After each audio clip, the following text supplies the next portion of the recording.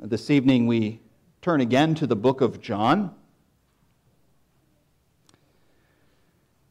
This time, turning several chapters forward to John chapter 18.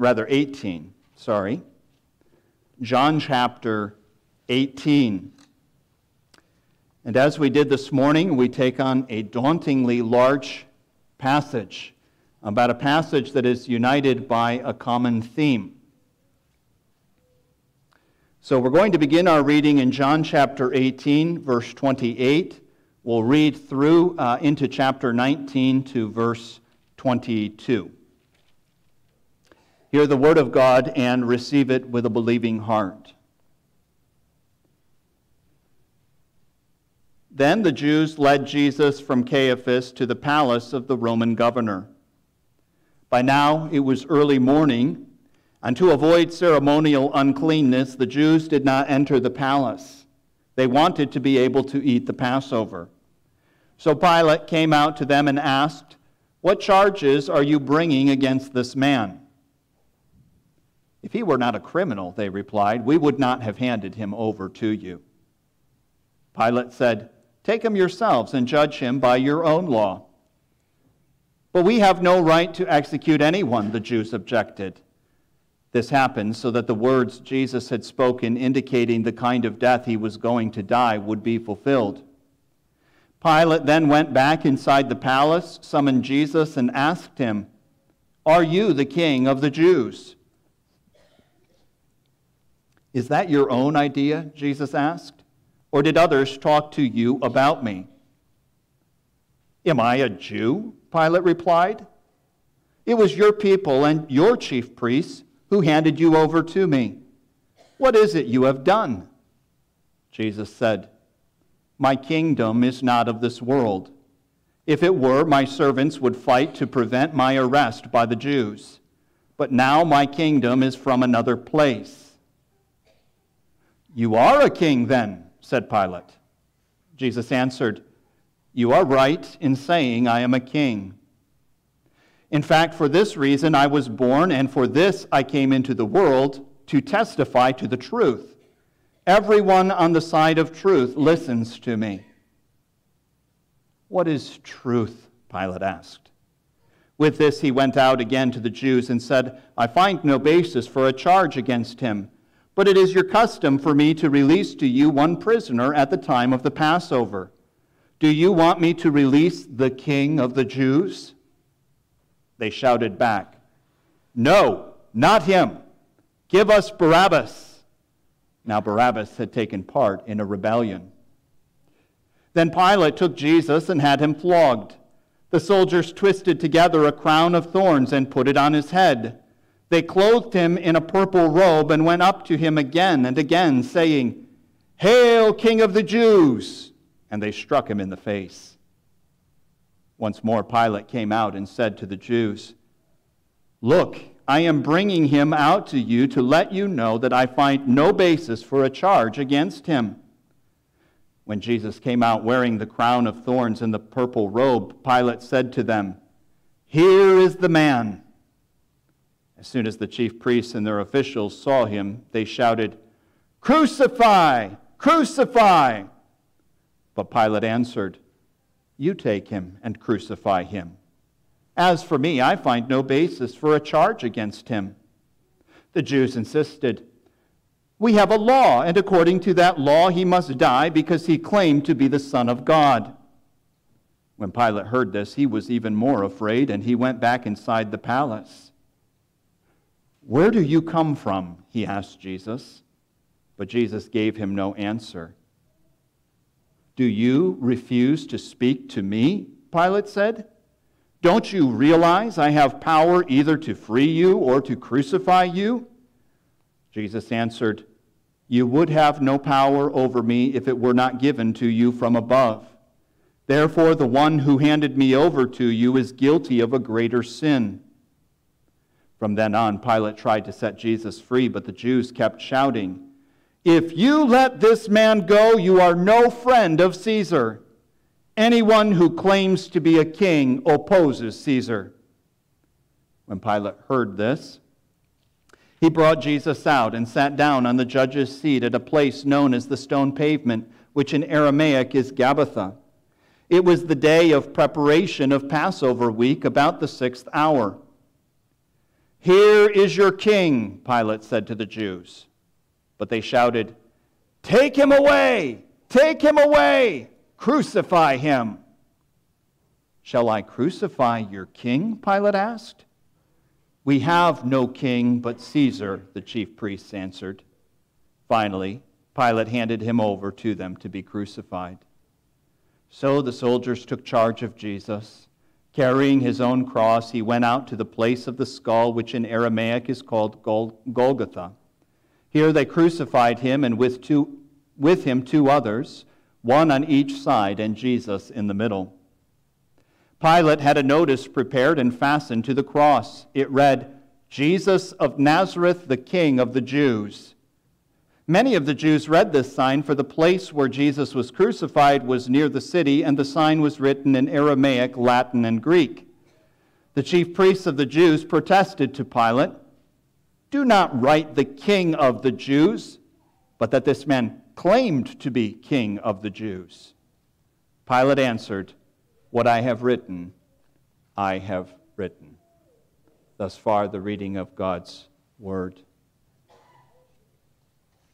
Dear brothers and sisters, friends, here we revisit the unfolding saga of Palm Sunday, if you will. This passage is not a passage that we would immediately associate with Palm Sunday, and yet, as we're going to see, there is indeed a strong tie between Palm Sunday and what is happening in the passage before us. And the tie is seen in the major theme of what we've just read of kingship. Now, I don't know if you were counting. I didn't give you advance notice that kingship was the theme, but there are something in the vicinity of perhaps 15 references to Jesus as king, or allusions to Jesus as king. And the question that we might grapple with as we come to this passage is, what kind of king is this? Because let's be honest, from a fleshly perspective, this is not the kind of king that we want. We don't want a king that is openly mocked. We don't want a king that remains silent through much of this interrogation, a king that is not willing to exercise his power to protect himself, because if he can't protect himself, what kind of protection can he offer us? No, we want a king that looks more like a king. We want a king that acts more like a king. But what John does here, under the inspiration of the Spirit, as he weaves this narrative, as he puts together his description of the events from Palm Sunday to the crucifixion, is he contrasts the difference between the king that we seek and the king that we need. The king that we seek versus the king that we need. Our theme for this evening is the coronation of King Jesus, because as I understand what John is writing here, that's exactly what we are led to understand. That Jesus' moments of greatest humiliation in the world's eyes are actually Jesus' moments, the time at which Jesus is crowned as the King of God's people, in a very strange and subversive way. And we're going to unfold this theme by contrasting King Jesus with several different actors or several different groups. We're going to consider King Jesus, first of all, contrasted with Pilate, who in many ways, I suppose, is the kind of king that the world wants. But then we're going to compare King Jesus to those for whom he comes. Not simply for the Jews, but also for the soldiers. And then thirdly and finally, we're going to see King Jesus as he is enthroned among criminals. So consider in the first place King Jesus, the witness to truth. King Jesus, the witness to truth. And we see this described for us in chapter 18, verses 28 through 40. Here we read of a turning over of custody. Jesus was taken into custody the day before these events taking place on Friday, the day that we call Good Friday. He's taken into custody by the Jewish leaders, and he's interrogated by the Jewish leaders. And when they're done insulting and abusing him and falsely accusing him, now they bring him to Pilate. Very interesting, by the way, if you compare what's happening here with Psalm 2, which we sang at the beginning of the service, where you have the different rulers of the world conspiring together against the Lord and against his anointed. It is not just the Jewish leaders that have a part to play. It is Pilate, the representative of the Roman government of his day, that has a part to play.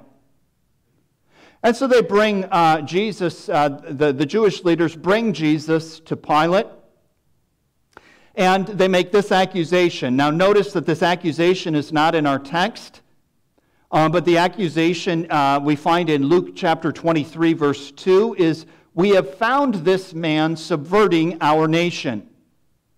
He opposes payment of taxes to Caesar and claims to be Christ, a king." Well, very logically, Pilate asks them, "Well, why are you bringing him to me? Why don't you judge him according to your own law?" Well, the reason becomes immediately evident. It is because they are seeking the death sentence, which they do not have the authority to impose. So if Jesus is indeed going to put to death as they feel he must be turned over to Pilate and to the Roman government. Now there's an interesting note at the beginning of this passage that gives us a window into the human soul. Look at verse 28. By now it was early morning, and to avoid ceremonial uncleanness, the Jews did not enter the palace. They wanted to be able to eat the Passover. Think about this, folks. Here, these people are involved in an act of cosmic treason, national treason, guilty of the highest crimes known to humanity, but they're scrupling at entering Pilate's house, lest they be defiled and be rendered unclean. The scruples of sinners. Well, they bring Jesus to Pilate. Pilate takes Jesus into his house, into the palace. Don't miss the fact that renders Jesus unclean. I believe that is significant. So Jesus is brought into the palace, no such scruples for him, though he's been a God-fearing Jew all his days. And Pilate's questioning of Jesus really revolves around what kind of a king Jesus is. He says, "Are you the king of the Jews?" Well, Jesus, as he so often does, responds with his own question. Is that your own idea? Or did others talk to you about me? Jesus is taking the measure of this man. But what Pilate is seeking to determine beyond simply idle curiosity, no doubt he's very familiar with Jesus' reputation. He could not possibly have been governor of the territory and not been familiar with this one who most recently has raised Lazarus from the dead. He cannot be unaware of the great throng of people that just several days before had welcomed the same man as their king. And so he's curious, he's probing, and he's also perhaps probing at the same time. Is there anything to this accusation that Jesus is treasonous, that Jesus is a threat or a competitor to the Roman government? Well, Jesus responds to him and he says, "My kingdom is not of this world. If it were, my servants would fight to prevent my arrest by the Jews, but now my kingdom is from another place." You see, Jesus answers Pilate's question, what kind of king are you? Saying, "I'm a king unlike any king that you know. I am the King of truth. I bear witness of the truth." That's the very purpose for which I've come into the world, is to bear witness of the truth. Notice the purpose statement, right? We had a purpose statement this morning. I have come into the world to glorify the Father's name. Now I have come into the world to bear witness to the truth. But there's also a further implication, an implication that Pilate cannot have been fully unaware of, and the implication is this. Not only have I come as a witness of truth, but I actually rule by the power of the truth.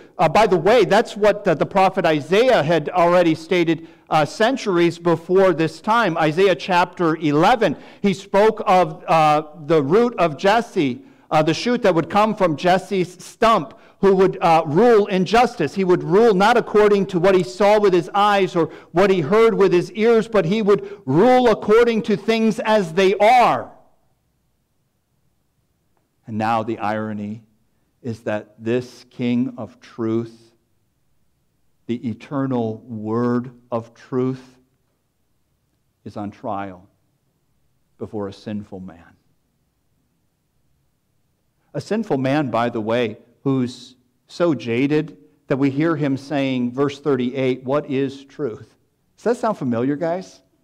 That should sound really familiar, because that is exactly where we are at as a nation and as in the Western world, generally speaking. This man's so jaded, he's lost any mooring from the truth. And so then we ought not to expect, and we will see that there is not going to be, a just judgment that is rendered.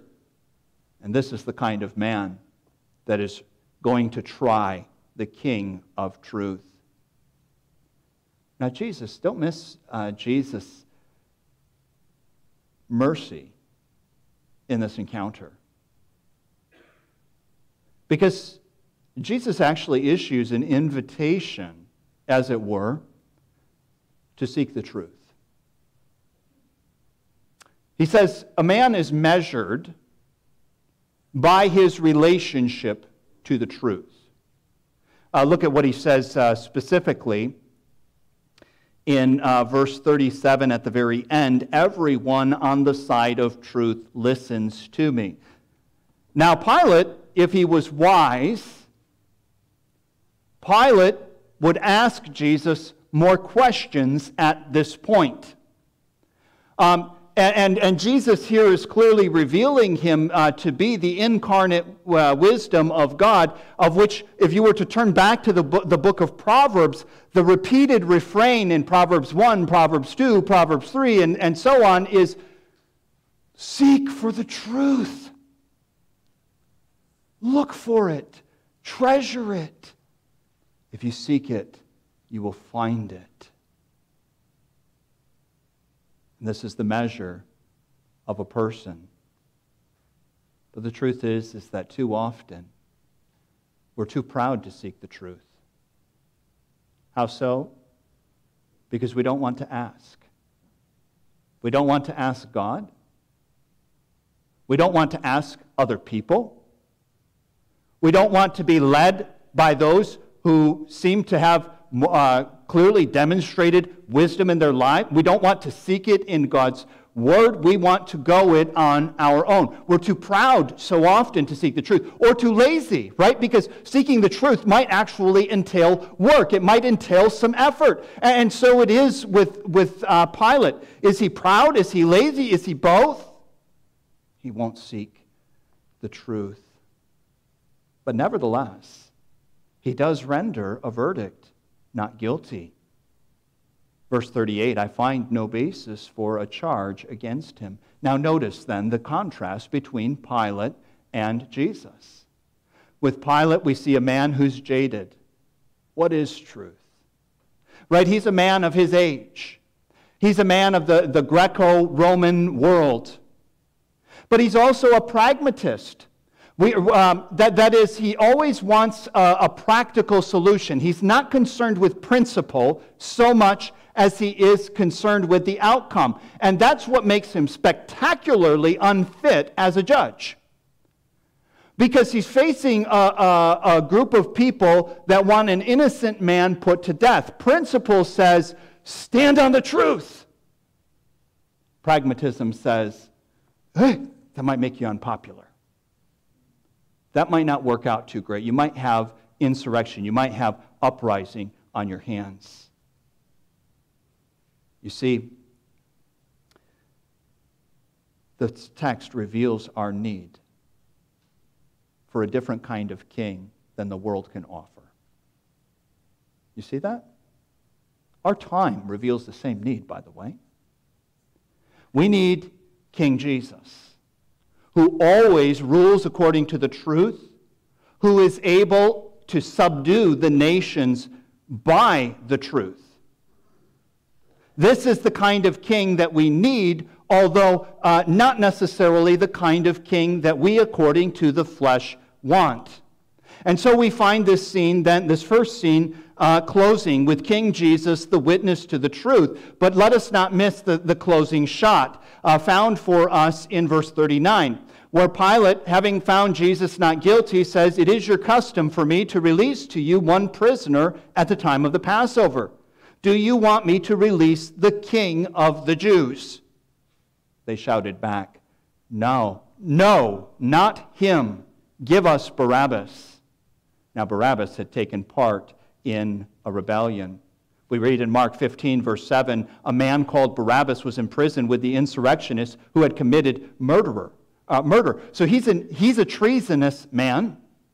He's been involved in a recent insurrection, and he's actually been involved with murder. And this is the kind of man that is allowed to go free. Again, now take the idea of Jesus entering into the palace being rendered unclean, and take the idea of this substitution that is taking place. Jesus taken into custody, Barabbas the murderer released. What a picture. What a picture of exactly what King Jesus came to do. To offer himself in the place of sinners. To offer himself in the place of liars, in the place of cowards, dare I say pragmatists, in the place of those who come forth from the womb speaking lies, in the place of treasonous people, enemies, alienated from God by our sin. King Jesus, the witness to truth, the king that we need. But secondly, we see King Jesus despised and rejected by men. And we see this now in chapter 19, verses 1 through 15, what we'll call scene 2. So we see Pilate, again, ever the pragmatist, and he's seeking a way out of his conundrum. To his credit, he's not entirely comfortable with what's going on. But he thinks, rather than seeking wisdom from outside, he thinks to himself, I have a plan. This is my plan. I will have him beaten and abused, and maybe if I get him roughed up enough, I turn him over to my thugs, that'll arouse, on the one hand, that will pacify the people. Maybe on the other hand, it will also arouse the kind of sympathy, because who wants to see a Jew being beaten by a Roman? And then I put him in front of them, and maybe we can slip out of here without being entirely trapped. Seems like a good compromise. So now we have Jesus significantly clothed in a purple robe, verse 2. Verse 3, verse 2, crowned with a crown of thorns, and hailed mockingly as the King of the Jews as he's being beaten and struck. Now Pilate, following this, presents him to the crowd, saying, Look, I am bringing him out to you to let you know that I find no basis for a charge against him. He presents him in his kingly raiment of purple with the crown of thorns, bloodied and bruised and hurting, an object of pity, an object of scorn, an object of misery. And he presents him, here is the man, as if to say, behold, your king. Well, he underestimated the hatred of the Jewish leaders toward Jesus. And, lest we miss another significant point here, he underestimated the fickleness of the human heart. Can you doubt for a moment that some present here in this scene are those who lined the roads just 5 days earlier? Who rejoiced in Jesus? Who saw Jesus as someone great and to be desired? But their hearts are easily turned by who speaks last. Well, it happens to be the Jewish leaders. And so today, Jesus, the Son of David, must die. He must die. There is this insistent rejection of Jesus. We see here the danger of mob rule. We see how easily the hearts of men are swayed. And we see also Pilate's growing desperation. Because now there is a new piece of evidence inserted into the discussion, which is that Jesus has claimed to be the Son of God. And that according to the Jewish law, that this is a sin that is worthy of death. So Pilate goes back into chambers with Jesus and begins to interrogate him once more, asking him, where do you come from? But Jesus gave him no answer. Now let's take a moment to focus the lens on Jesus himself. Could Jesus not have defended himself? What might Jesus have said in this particular instance? Did Jesus not have powerful scriptural evidence for his claim? And yet, you have to understand that while Jesus was mistreated, Jesus was taken by because of the sinful hearts of men, Jesus was killed because of the sinful hearts of men, that Jesus came to put himself precisely in this position. How hard is it for you to keep from defending yourself? For me, it's pretty hard sometimes. Jesus utters not a word. He does not try to persuade. He doesn't try to convince. He brings no one to speak on his behalf. He remains silent. And he remains silent for you, dear people of God. He stood there, uttering not a word. He submits himself to the manifest injustice of his circumstances in order to accomplish the will of God, which is the salvation of his people. Well, then Pilate begins to bluster and to threaten, as it were, saying, why are you remaining silent? Don't you know that I have power over you? And Jesus says, oh no, you do not possess the power over me that you think that you do. Let us be abundantly clear, first of all, that your authority is a derived authority, and I would not be under your power if it had not been ordained by the one who is above. But he also says that those who brought me to you, they bear the greater guilt. Why? Because they ought to have recognized their Messiah. And actually, it seems rather clear that for a number of them, they did in fact recognize their Messiah. He wasn't the one they wanted. They wanted something different. They wanted a different kind of king. Now in verses 13 through 15, we see the sad story of Pilate's collapse. Yet again, he presents Jesus to the Jews as their king. Yet again, they shout, "Take him away! Crucify him!"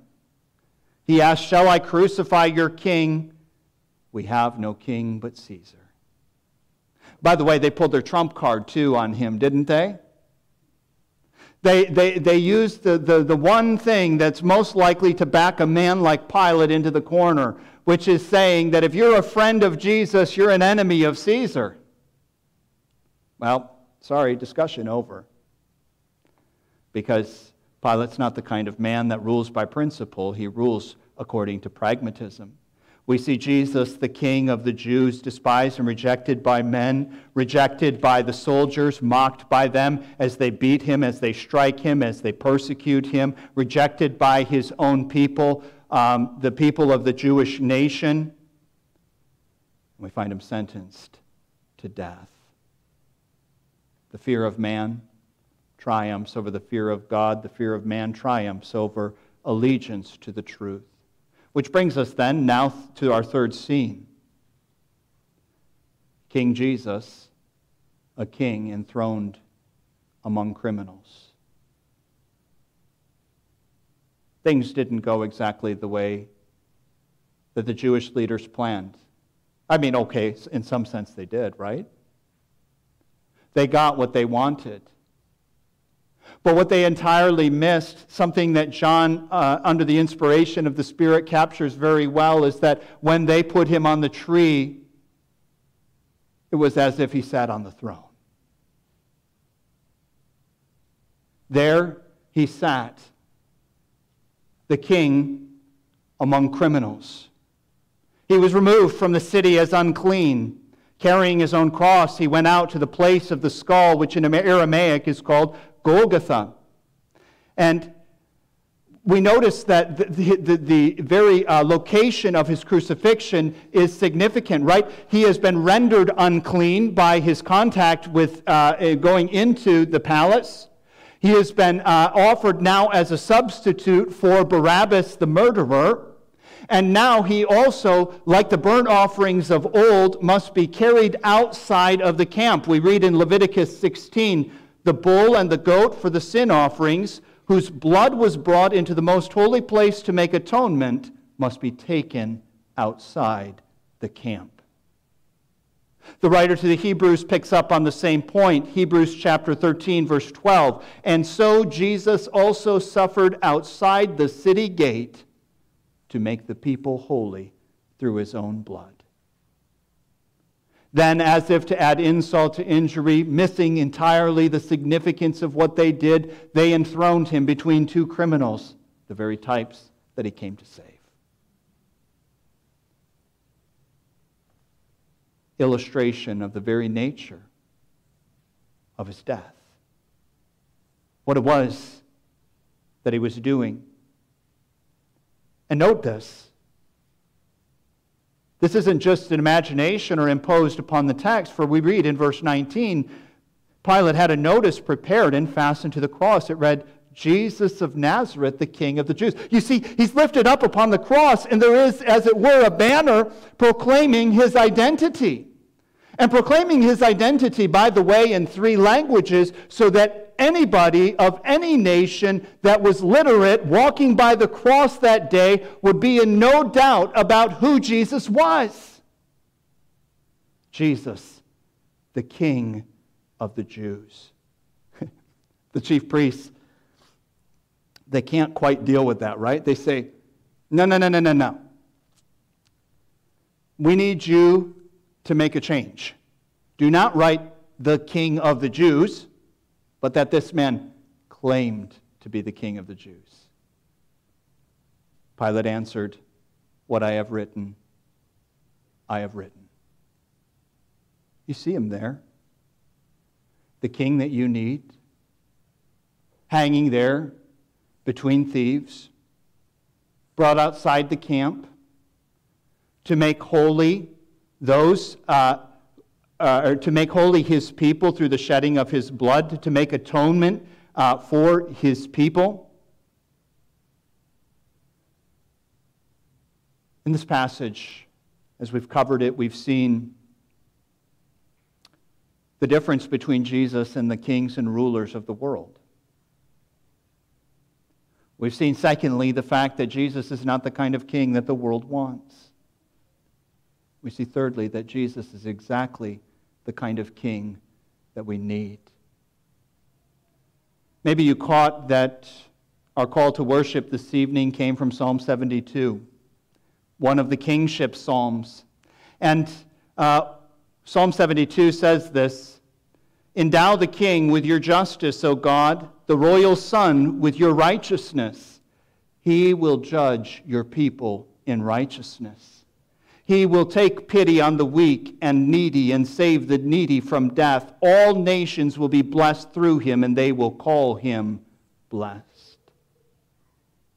The king, Jesus, the king that you need. Do you know Jesus as your king? What are you looking for in a king? To put it in more American terms, we don't like kings. What are you looking for in a president? A ruler? A governor? Do you want a king of truth who rules not according to what he sees, not according to what he hears, but according to things as they really are? Who discerns things as they really are, who bears witness to the truth, who exercises his rule through the proclamation of his word. Don't miss the significance of this fact that tonight in our midst, Jesus Christ is exercising his rule through the proclamation of his word. Because you are responding in one way or another to the word. Either A, you are rebelling, acting against the proclamation of Christ, or you are being subdued and conformed unto the image of Christ, in your heart, which is unruly, is finding in him and seeing in him what you need. But then, as a final application of this point, by the way, the missing point of the sermon this morning, did anybody notice the middle point was missing? Is the identification of servants with their master. We said the second point was the promise. Well, it's the promise of glory for all who trust Christ. You see, if Jesus bears the cross, his servants must not think themselves above the cross. Let us then go to him outside the camp, bearing the disgrace he bore. For here we do not have an enduring city, but we are looking for a city that is to come. Hebrews 13, the continuation of the idea of Christ outside the camp. Do you look at Jesus at Golgotha or at Gabbatha or in Gethsemane as someone who is weak, as someone who is contemptible, as someone who is of questionable ability? Or do you identify with him? Where you go, I will go. If you must suffer, I must suffer. Because my present is linked to you, and my future is linked to you, and my past is covered by you. Jesus may not be the kind of king that you want, but I state to you on the authority of God's word this evening, he is exactly the king that you need. Will you submit to him? Will you worship him? Will you love him? Will you follow him? Will you suffer for him? Will you be crucified with him day by day? Will you live out of the power of his resurrection? May God grant that the answer for every one of us this evening is yes and amen. Let's pray. Father in heaven, we thank you that you have not left this world to the anarchy and the tyranny that is native to sinful people. Lord, we've studied this evening a passage which details the greatest injustice in the history of the world. And yet, it was an injustice that was suffered with a great purpose in mind, the purpose that you would gather in your people, the purpose that your people might be reconciled unto you through faith in the death, resurrection, ascension of our Lord Jesus Christ. We thank you, Lord Jesus, that you were as a sheep before its shearers, silent. That you did not defend yourself, that you did not seek to persuade or to escape the injustice of men, but that you were offered in our place. We thank you, Lord, even for the very image of you crucified between two criminals. For we acknowledge such are we, Lord. We acknowledge you as our King. We love you. We want to obey you. We want to serve you more and more fully. So we pray that you would empower us by your life-giving Spirit to do so. For we ask all of these things in your name. Amen.